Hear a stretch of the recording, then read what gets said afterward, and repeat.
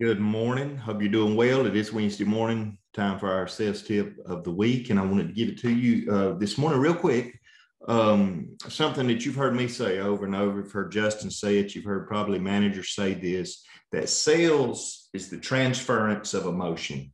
Now, the key to that is to be emotional about what we do and to, have your customer respond in an emotional way. People make decisions based on emotion, not necessarily based on ideas or what they think.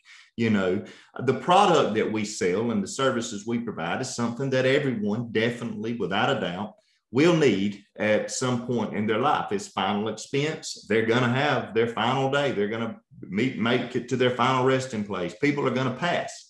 And so it's not a question or not whether it's needed. Everyone that we speak with on a day-to-day basis have expressed some sort of interest. So they know this is something that they need, but people don't make decisions based on need. People make decisions based on emotion. And so how do you transfer emotion to someone? How do you get someone to become emotional about what we sell and what we do so that they can make a decision based on that emotion? Well, number one, you've got to be emotional. You've got to be passionate. You've got to, be someone that can, present the product in a way, to hold a conversation in a way that you trigger those emotions. You tell a story in such a way that it triggers those emotions in the customer and it gets them thinking at an emotional level so that they can make a decision based on that emotion. Now, there's a few keys, and there's something you've heard me say over and over.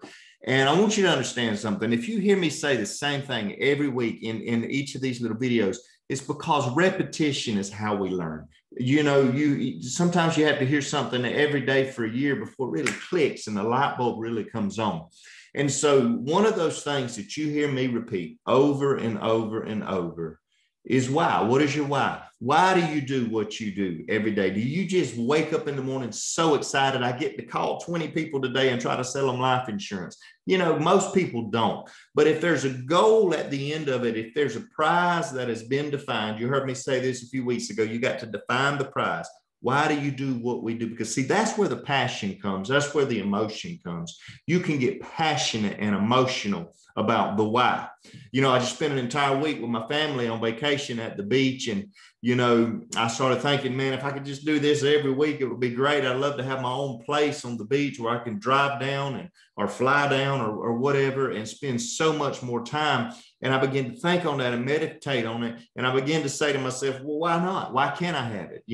And why not let that be part of my vision for the future, something that I want to have and a reason for what I do that can be part of my why. So as you imagine the world that you want to create and the world that sales will afford you and the life that you've designed, and the things that can be purchased with the money you make from this career, you get passionate about that, passionate about better schools or a better house or living in a better neighborhood or driving a nicer car or being financially free. All of those things can trigger emotion inside of you and cause you to be passionate. But it's something that you got to keep in front of you every single day. And you've got to remind yourself every single day. I'm going to talk to you on one of these videos about setting a goal and writing it down on a card and reading that card every morning when you wake up and every morning before you make your first sales call and maybe during lunch and maybe in the evening, to keep that vision and that goal in front of you